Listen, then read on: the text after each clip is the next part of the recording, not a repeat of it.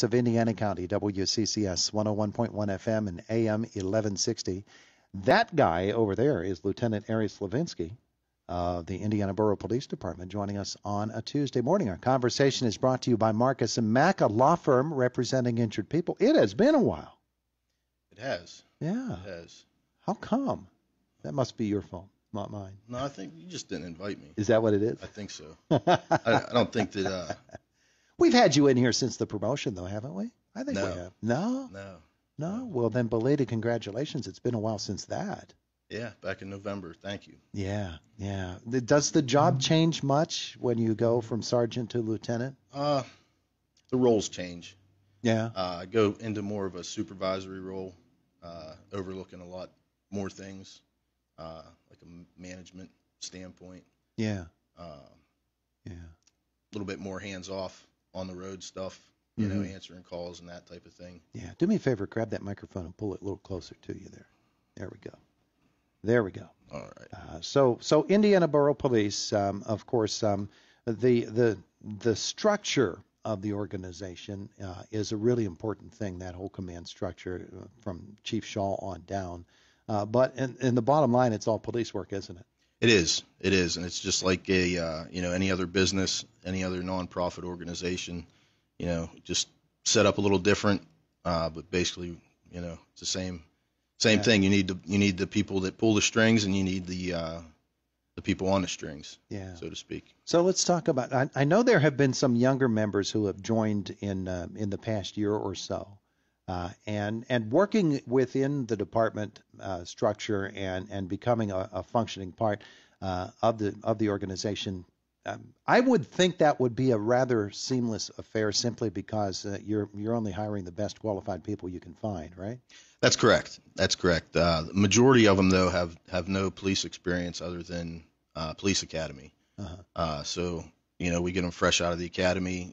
We have to mold them into how we want them to represent us. Other ones, we do have ones with previous police experience, and that helps as well. Yeah. So it all evens out. Sometimes you find you have to unpolice them a little bit in order to police them up the way you want. That's true. You got to dust off the bad habits and structure them to fit our goals. Yeah, but those goals are really important, and I know that you work hard on establishing what those goals should be, refining them, revising them where need be as well. And sometimes those goals will change within the course of a given year. Here we are coming to the end of the IUP academic year.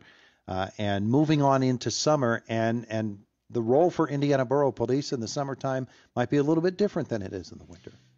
It's a little different. Our focus is a little different, but we still, Chief Shaw preaches it: peace, safety, comfort, and that's what we stand our department to do. So regardless of IUP or locals, our mission stays the same. Yeah. It's just to focus on where our attention needs to be at that time. Yeah. As we get to the summer months, I know there are great challenges that are always happening. One of the interesting things to me is next hour we're going to have the folks in from Indiana County Abate. We're going to talk about motorcycle safety. And we think of police work being, two-faced, traffic and crime. It's a little bit more defined than that. But let's talk a little bit about traffic safety as we get to these summer months. There's kids on bicycles. Yes, motorcycles. That's a big important thing, especially in Indiana Borough. It's a small community. Lots of people ride bikes, kids especially, out walking around on sidewalks, downtown, so forth. Yeah. Different intersections, I try to urge drivers to be more cautious, be aware and alert, because you might have a bicyclist crossing the intersection at the time you're pulling up to it, so it's very important, like you said, especially during the summer months, more people are out and about. Yeah. And especially, sometimes you'll see that bicycle going with the towel behind it as they're riding off to Mack Park Pool, and those kids are excited to get there. And in that excitement, they might not follow all of the rules at intersections. So we have to watch out for them, especially youngsters. That's right. That's right. We need the warm weather though first.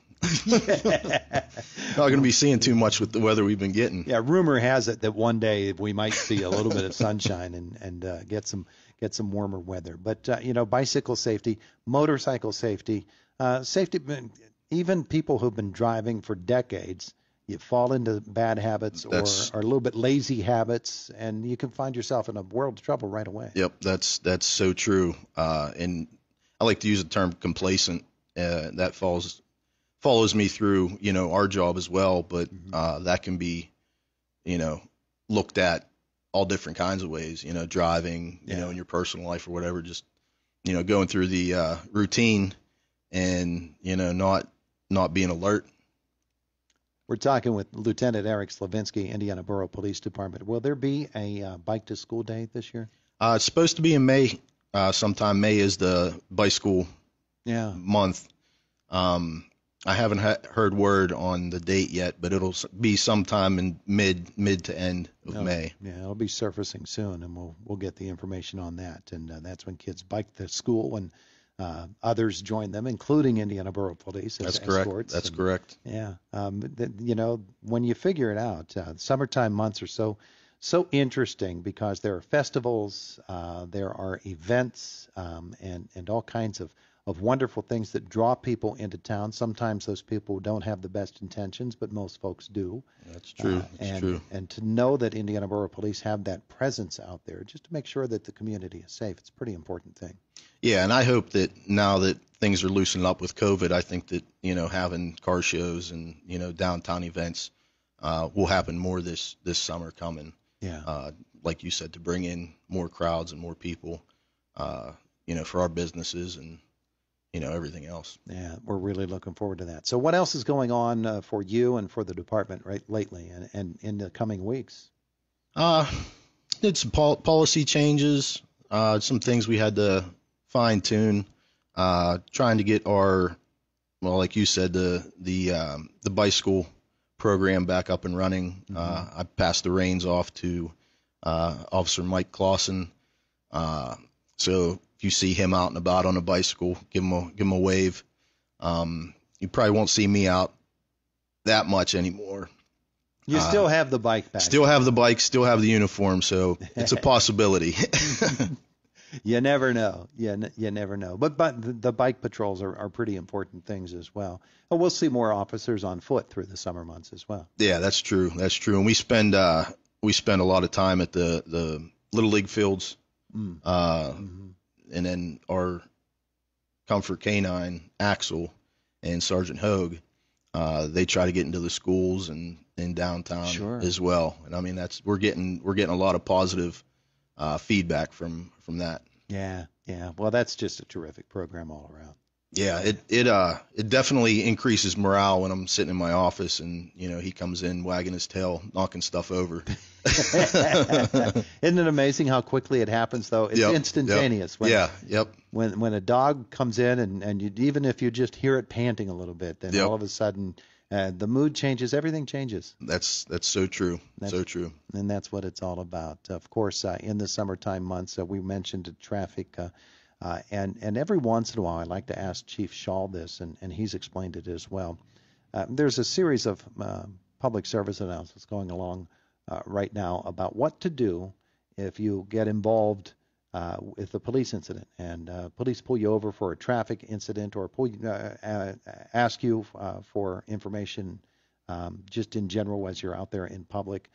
And its emphasis is just do what they tell you to do, and in the end you can work it out. If it needs to be mediated or it ends up in court, that's fine. But do your best to diffuse any possible situation that could turn into something major. That's also very true, and it's a point that needs to be get across to everybody. Even if you disagree with a traffic citation you received or a non-traffic citation. Arguing with the police is never a good idea. That's why we have judges. That's why they get paid to determine if you're guilty or not. So that's the time to argue your case, I guess. Yeah. Yeah. Just treat with respect, and everything will be. That's it. And I have faith that all of our officers now, they're doing a great job with respect and, treating the community more of a partnership than, us against them type deal. I would assume that there's a continual training process for that, refresher courses and just reminders for officers about how to conduct themselves in public. Maybe the public needs to have a few refresher courses as well. I could probably think of a couple that. But no, we have continual training. We also do online training whenever we can't get to in person. Mm-hmm. So every officer does at least 1 or 2 trainings a month online. Oh, yeah. And that can go from, a half-hour class to an 8-hour class. And I mean, you name it, there's a class for it, and it's definitely good to expand on your knowledge and learn as much as you can. Sure. I learn every day, so. Yeah. That's the right approach, is to teach yourself and train yourself for every situation. It's one of the big things that we always say. We talk about prayer and prayer life, and we say pray on the little days, because that when the big days will come along, then you're used to it. That's it. And that really translates to training for police as well. Train for the little things. When the big things come along, then that's it. And if you don't train for it, then you're not going to be prepared. Yeah. So that's that's a big focus that I have is training for our guys, and we continually push our guys to go to as much trainings as possible. Absolutely. He is Lieutenant Eric Slovinsky with us here this morning, Indiana Borough Police Department. Thanks for coming over. Oh, I appreciate the invite. Finally, you think of finally? Oh, he threw the word "finally" in there. Appreciate it. Blame Shaw. Yeah. Yeah. Well, I almost wanted to apologize because I kind of took his place today. Uh-huh. And maybe I wasn't going to be as good of an interviewer as he is. It's You did great. But too bad you got stuck with me. I think you did quite well indeed. Thanks, Eric, for coming. Always a pleasure.